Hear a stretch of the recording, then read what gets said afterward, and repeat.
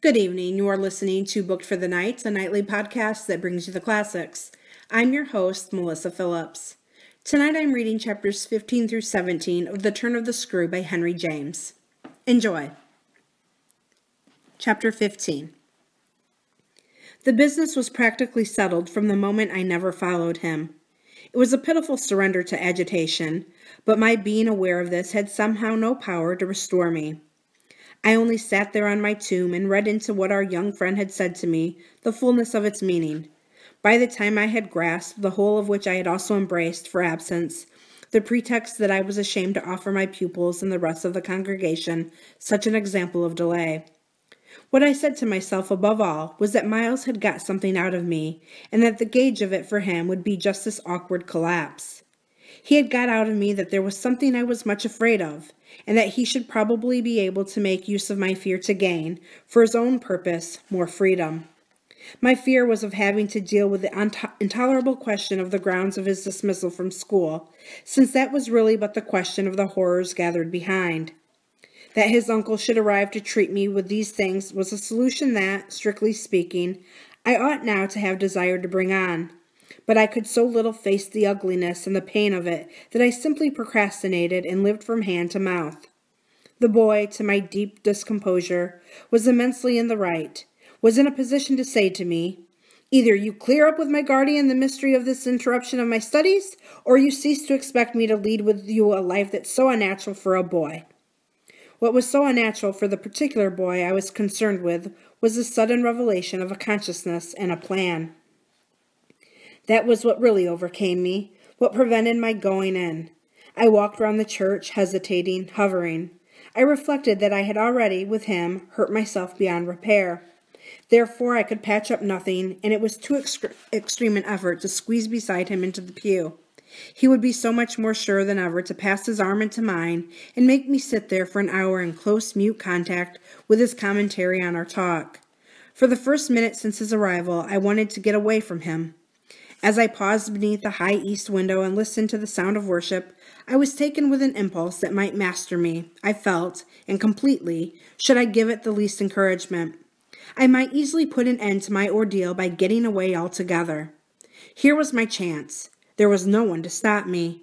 I could give the whole thing up, turn my back, and bolt. It was only a question of hurrying again, for a few preparations, to the house which the attendance at church of so many of the servants would practically have left unoccupied.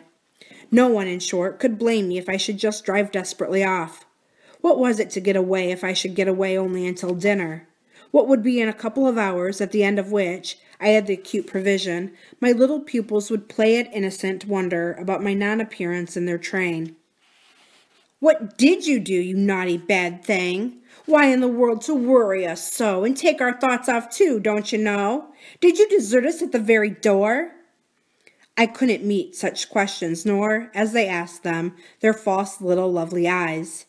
Yet it was also exactly what I should have to meet that, as the prospect grew sharp to me, I at last let myself go. I got, so far as the immediate moment was concerned, away. I came straight out of the churchyard and, thinking hard, retraced my steps through the park. It seemed to me that by the time I reached the house I had made up my mind to cynical flight. The Sunday stillness both of the approaches and of the interior, in which I met no one, fairly stirred me with a sense of opportunity. Were I to get off quickly this way, I should get off without a scene, without a word. My quickness would have to be remarkable, however, and the question of a conveyance was the great one to settle. Tormented in the hall with difficulties and obstacles, I remember sinking down at the foot of the staircase, suddenly collapsing there on the lowest step, and then, with a revulsion, recalling that it was exactly where, more than a month before, in the darkness of night and just so bowed with evil things, I had seen the specter of the most horrible of women. At this I was able to straighten myself. I went the rest of the way up. I made, in my turmoil, for the schoolroom, where there were objects belonging to me that I should have to take. But I opened the door to find again, in a flash, my eyes unsealed. In the presence of what I saw, I reeled straight back upon resistance. Seated at my own table in the clear noonday light, I saw a person whom, Without my previous experience, I should have taken at the first blush for some housemaid who might have stayed at home to look after the place and who, availing herself of rare relief from observation and of the schoolroom table and my pens, ink and paper, had applied herself to the considerable effort of a letter to her sweetheart. There was an effort in the way that, while her arms rested on the table, her hands, with evident weariness, supported her head. But at the moment I took this in, I had already become aware that, in spite of my entrance, her attitude strangely persisted. Then it was, with the very act of its announcing itself, that her identity flared up in a change of posture. She rose, not as if she had heard me, but with an indescribable grand melancholy of indifference and detachment, and, within a dozen feet of me, stood there as my vile predecessor. Dishonored and tragic, she was all before me. But even as I fixed, and for memory, secured it, the awful image passed away. Dark as midnight in her black dress, her haggard beauty and her unutterable woe, she had looked at me long enough to appear to say that her right to sit at my table was as good as mine to sit at hers. While these instants lasted, indeed, I had the extraordinary chill of a feeling that it was I who was the intruder. It was as a wild protest against it that, actually addressing her, "You terrible, miserable woman!" I heard myself break into a sound that, by the open door, rang through the long passage and the empty house. She looked at me as if she heard me, but I had recovered myself and cleared the air. There was nothing in the room the next minute but the sunshine and the sense that I must stay. Chapter 16. I had so perfectly expected the return of the others to be marked by a demonstration that I was freshly upset at having to find them merely dumb and discreet about my desertion. Instead of gaily denouncing and caressing me, that they made no allusion to my having failed them, and I was left for the time, on perceiving that she too said nothing, to study Mrs. Gross's old face. I did this to such purpose that I made sure they had in some way bribed her to silence. A silence that, however, I would engage to break down on the first private opportunity. This opportunity came before tea.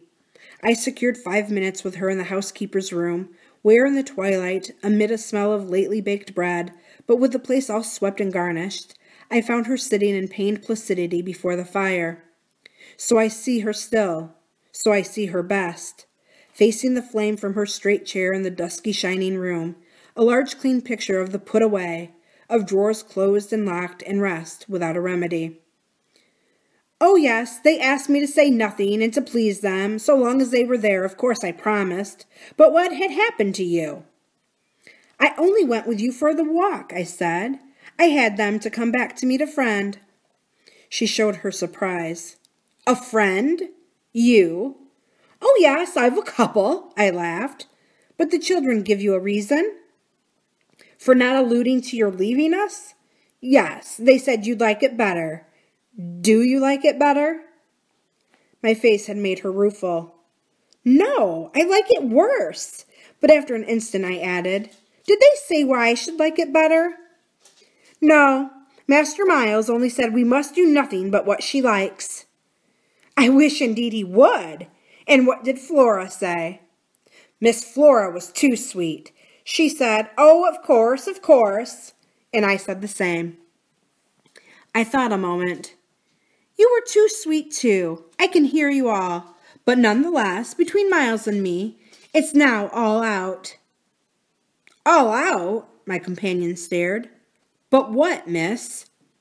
"Everything. It doesn't matter. I've made up my mind. I came home, my dear," I went on, "for a talk with Miss Jessel." I had by this time formed the habit of having Mrs. Gross literally well in hand in advance of my sounding that note, so that even now, as she bravely blinked under the signal of my word, I could keep her comparatively firm. "A talk? Do you mean she spoke?" "It came to that. I found her on my return in the schoolroom." "And what did she say?" I can hear the good woman still, in the candor of her stupefaction. "That she suffers the torments." It was this of a truth that made her, as she filled out my picture, gape. "Do you mean," she faltered, "of the loss?" "Of the lost, of the damned, and that's why, to share them, I faltered myself with the horror of it. But my companion, with less imagination, kept me up. To share them? She wants Flora. Mrs. Gross might, as I gave it to her, fairly have fallen away from me had I not been prepared. I still held her there to show I was. As I've told you, however, it doesn't matter. Because you've made up your mind. But to what? To everything. And what do you call everything? Why, to sending for their uncle. Oh, miss, in pity, do, my friend broke out. Ah, but I will. I see it's the only way. What's out, as I told you with Miles, is that if he thinks I'm afraid to, and has idea of what he gains by that, he shall see he's mistaken. Yes, his uncle shall have it here from me on the spot, and before the boy himself if necessary, that if I'm to be reproached with having done nothing again more about school. Yes, miss, my companion pressed me. Well, there's that awful reason. There were now clearly so many of these for my poor colleague that she was excusable for being vague. But, which? Why, the letter from his old place. You'll show it to the master? I ought to have done so on the instant. Oh, no, said Mrs. Gross with decision. I'll put it before him, I went on inexorably, that I can't undertake to work the question on behalf of a child who has been expelled. For we've never in the least known what, Mrs. Gross declared. For wickedness. For what else? When he's so clever and beautiful and perfect. Is he stupid? Is he untidy? Is he infirm? Is he ill-natured? He's exquisite. So it can only be that, and that would open up the whole thing. After all, I said, it's their uncle's fault. If he left here such people, he didn't really in the least know them. The fault's mine. She had turned quite pale. Well, you shan't suffer, I answered. The children shan't, she emphatically returned. I was silent a while. We looked at each other. Then what am I to tell him? You needn't tell him anything. I'll tell him. I measured this. Do you mean you'll write? Remembering she couldn't, I caught myself up. How do you communicate?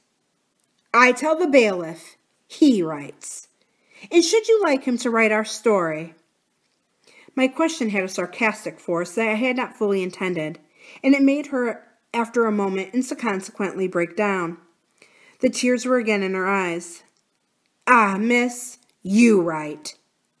Well, tonight, I at last returned, and on this we separated. Chapter 17. I went so far in the evening as to make a beginning. The weather had changed back, a great wind was abroad, and beneath the lamp in my room, with Flora at peace beside me, I sat for a long time before a blank sheet of paper and listened to the lash of the rain and the batter of the gusts. Finally I went out, taking a candle. I crossed the passage and listened a minute at Miles's door.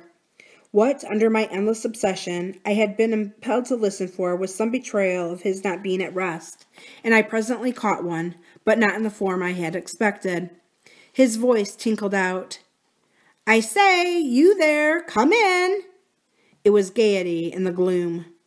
I went in with my light and found him in bed, very wide awake, but very much at his ease. Well, what are you up to? He asked with a grace of sociability in which it occurred to me that Mrs. Gross, had she been present, might have looked in vain for proof that anything was out. I stood over him with my candle. How did you know I was there? Why, of course I heard you. Did you fancy you made no noise? You're like a troop of cavalry, he beautifully laughed. Then you weren't asleep? Not much. I lie awake and think. I had put my candle designedly a short way off, and then, as he held out his friendly old hand to me, he sat down on the edge of his bed. What is it, I asked, that you think of?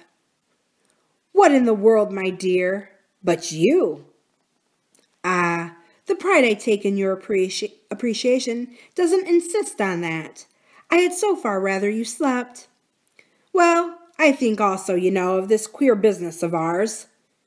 I marked the coolness of his firm little hand.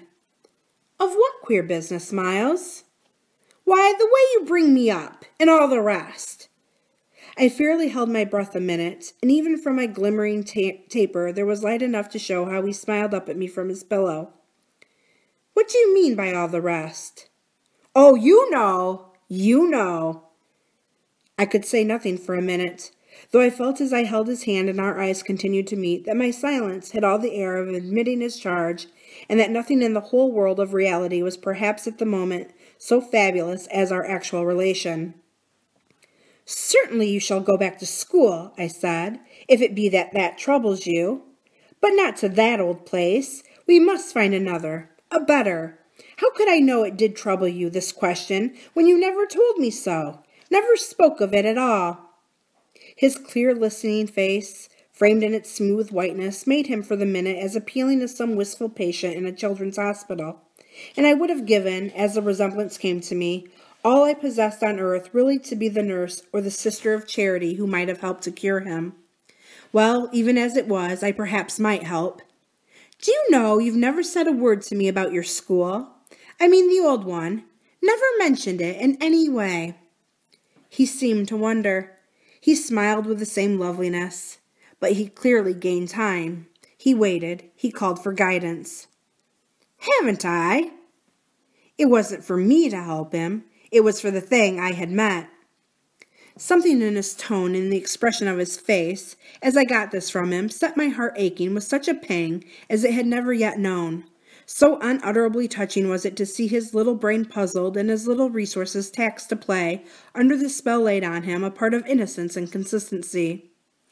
"No, never. From the hour you came back, you've never mentioned to me one of your masters, one of your comrades, nor the least little thing that ever happened to you at school.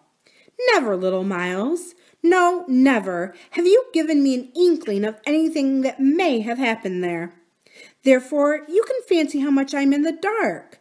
Until you came out that way this morning, you had since the first hour I saw you scarce even made a reference to anything in your previous life.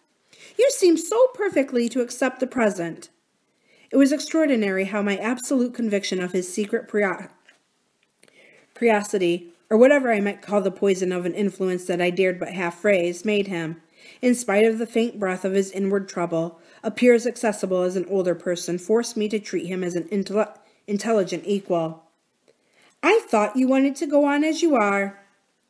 It struck me that at this he just faintly colored. He gave, at any rate, like a convalescent slightly fatigued, a languid shake of his head. I don't. I want to get away." "You're tired of Bly?" "Oh, no. I like Bly." "Well, then."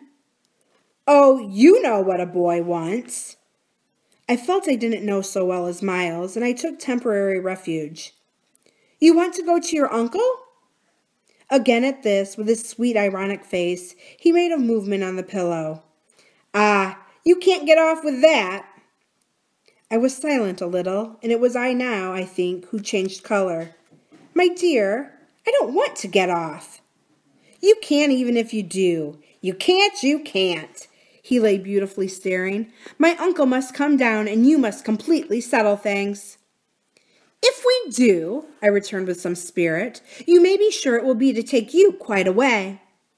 "Well, don't you understand that's exactly what I'm working for? You'll have to tell him about the way you've let it all drop. You'll have to tell him a tremendous lot." The exultation with which he uttered this helped me somehow for the instant to meet him rather more. "And how much will you, Miles, have to tell him? There are things he'll ask you." He turned it over. "Very likely. But what things?" "The things you've never told me. To make up his mind what to do with you. He can't send you back." "I don't want to go back," he broke in. "I want a new field." He said it with admirable serenity, with positive, unimpeachable gaiety, and doubtless it was that very note that most evoked for me the poignancy, the unnatural childish tragedy of his probable reappearance at the end of 3 months, with all this bravado and still more dishonor. It overwhelmed me now that I should never be able to bear that, and it made me let myself go. I threw myself upon him, and in the tenderness of my pity I embraced him. "Dear little Miles! Dear little Miles!" My face was close to his, and he let me kiss him, simply taking it with indulgent good humor. "Well, old lady, is there nothing at all that you would want to tell me?" He turned off a little, facing round toward the wall and holding up his hand to look at one had seen sick children look. I told you this morning." Oh, I was so sorry for him. "That you just want me not to worry you?" He looked round at me now as if in recognition of my understanding him. Then ever so gently, "To let me alone," he replied. There was even a strange little dignity in it, something that made me release him, yet, when I had slowly risen, linger beside him. God knows I never wished to harass him, but I felt that merely at this, to turn my back on him was to abandon, or, to put it more truly, lose him. "I've just begun a letter to your uncle," I said. "Well then, finish it." I waited a minute. "What happened before?" He gazed up at me again. "Before what?" "Before you came back, and before you went away." For some time he was silent, but he continued to meet my eyes. "What happened?" It made me, the sounds of the words, in which it seemed to me I caught for the very first time a small faint waver of a consenting consciousness. It made me drop on my knees beside the bed and seize once more the chance of possessing him. Dear little Miles, if you knew how I want to help you. It's only that, it's nothing but that, and I'd rather die than give you a pain or do you a wrong. I'd rather die than hurt a hair of you. Dear little Miles. Oh, I brought it out now, even if I should go too far. I just want you to help me to save you. But I knew in a moment after this that I had gone too far.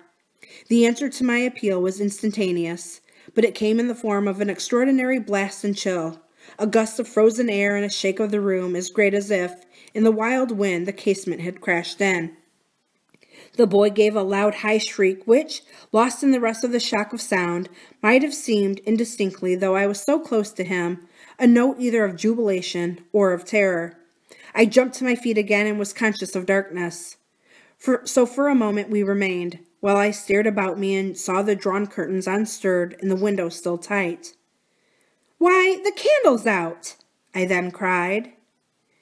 "It was I who blew it, dear," said Miles. Thanks for joining us for tonight's edition of Booked for the Night. I'll be back tomorrow night with more of The Turn of the Screw by Henry James. Thanks for listening, and good night.